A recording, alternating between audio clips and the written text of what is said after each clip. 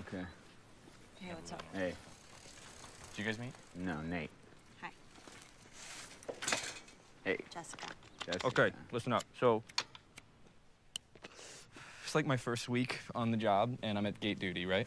What's that? If a kid wants to leave legally, we can't stop them, so we put someone at the gate to try and talk them out of it. Whoa, you got here quick. Yes, I did.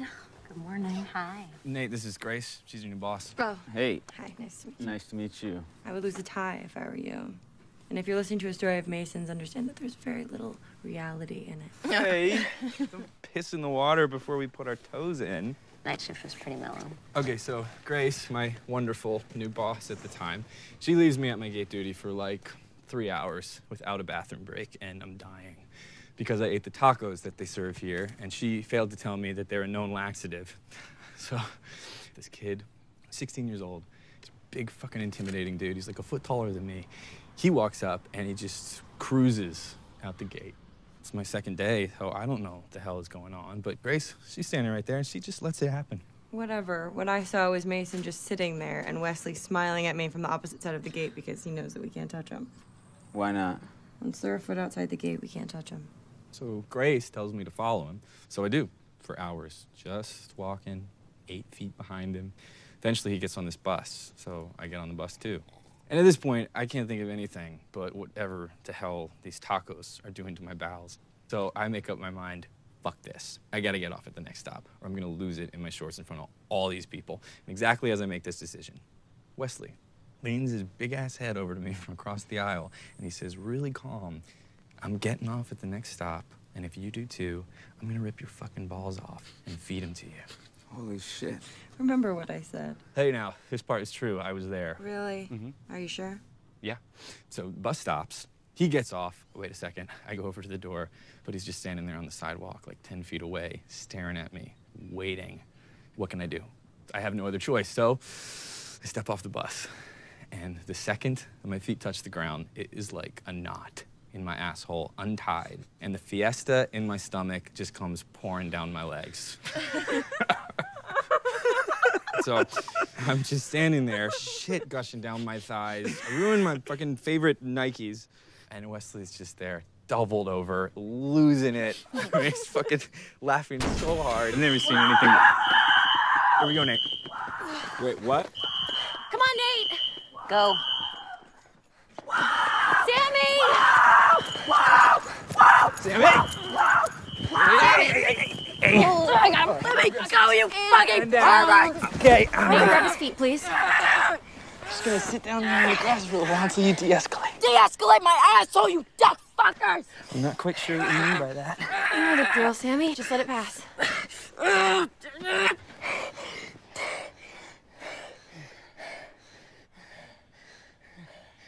You all right, buddy? Oh, got pretty far that time. I think it's a new record. So, anyway, after all that, he ends up coming back with me, but only because he's so excited to tell everyone in our unit that I pooped my pants. And he does.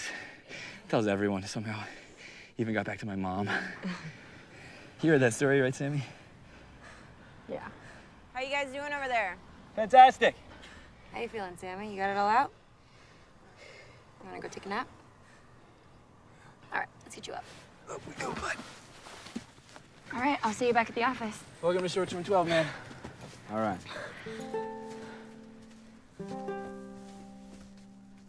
This guy's been eating his Wheaties in the morning. Have you ever thought about the Olympics, Sammy? What guy? The big kid that made you poop your pants. Wesley. Yeah. He ran away again, and then 2 days later, someone found him dead in the bushes. What? That is the real ending to the story. I don't like that part. Should I come in with me? I'm gonna clear my head. That was a good first day, Nate. Thank you. See ya.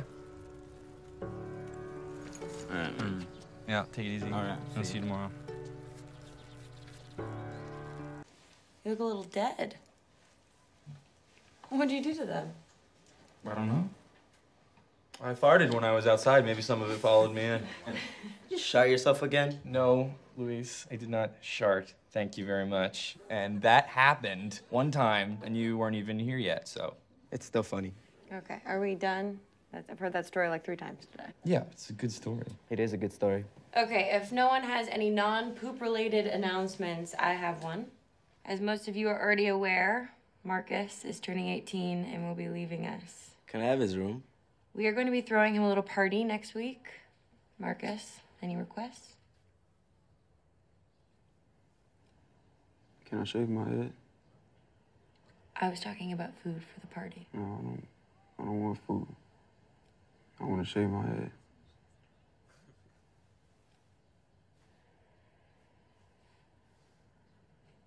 Okay. As long as I hold the razor. Cool. Okay, everyone else, thoughts? Food for Marcus's party. What are we gonna do?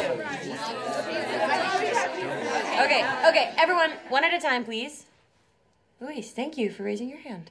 Who's the weird guy over there? Oh, that is Nate. Please do not be jerks to him. It is his first day. Do you want to introduce yourself? Sure. Great. Yeah. Hey, as you know, my name's Nate, and I took a year off of school because, I just wanted to get some life experience, and I always wanted to work with underprivileged kids. Hey, what the fuck is that supposed to mean? Marcus, settle down. No, I want to know what you mean by that. Underprivileged. It's not what I meant. Then think about your fucking words before you speak. Hey. Newbie. That's a level drop. Go to your room.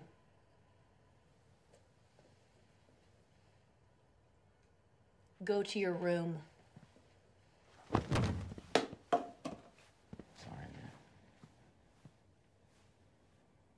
man. Sorry. Levels and feelings, you know the drill. Start.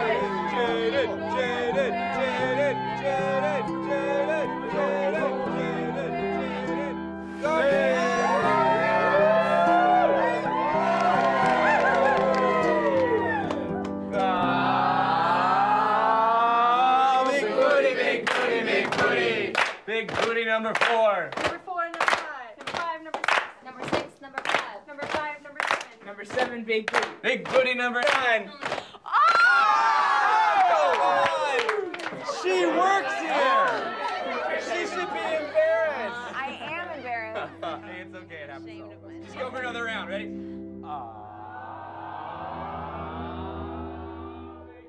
Put us down a little bit. Yeah. Y'all ain't got no rhythm, man. Tell me about it. I'm trying to keep him in line. It's just so hard. Mace, I love you like a brother, but I gotta say that when it come to being discreet, you're a disgrace. I mean, he think we all don't know about him and Grace on the low, undercover trying to date.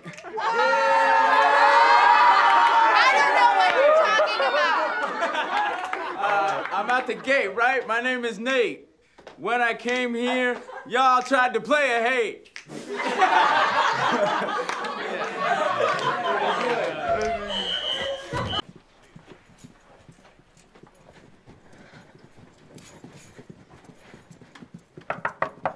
Jaden.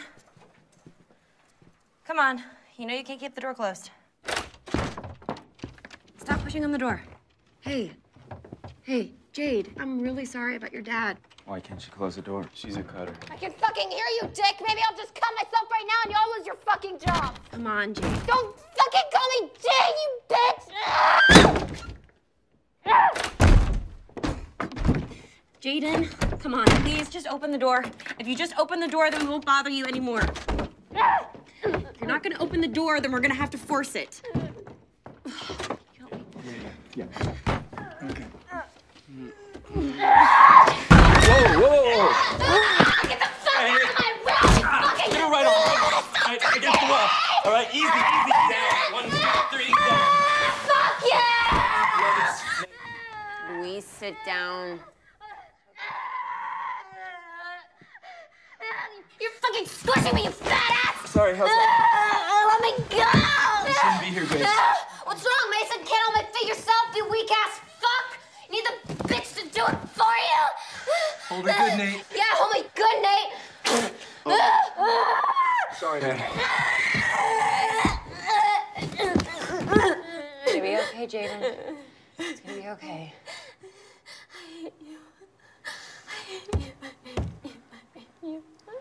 That's fine. You don't have to like me right now. Just let it pass. How we doing, Nate? Not so good. You're doing good.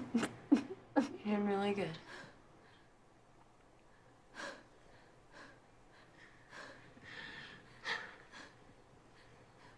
Grace, how's my cupcake?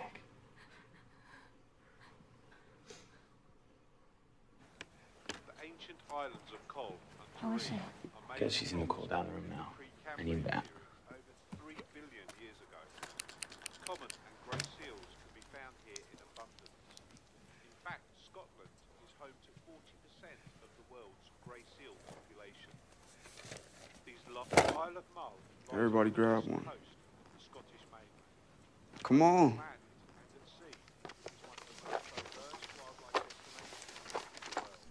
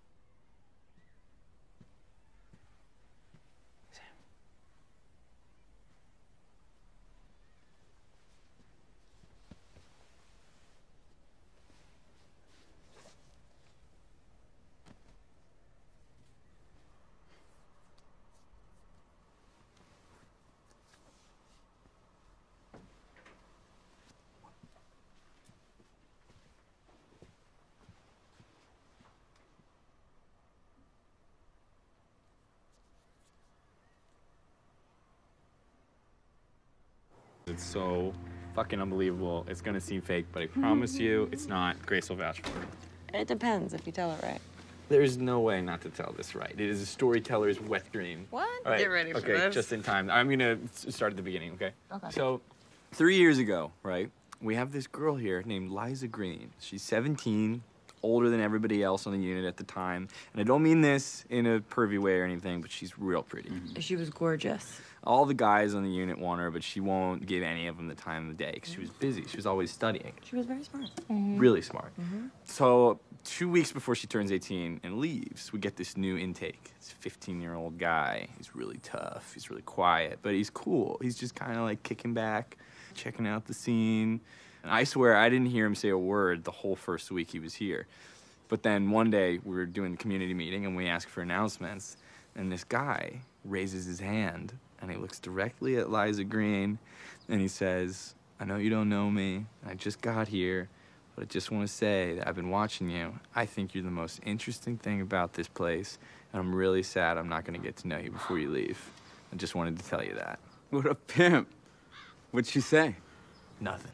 It was so It got so fucking awkward I couldn't stand it. And then she left, never talked to him. The kids teased him for like a year about it.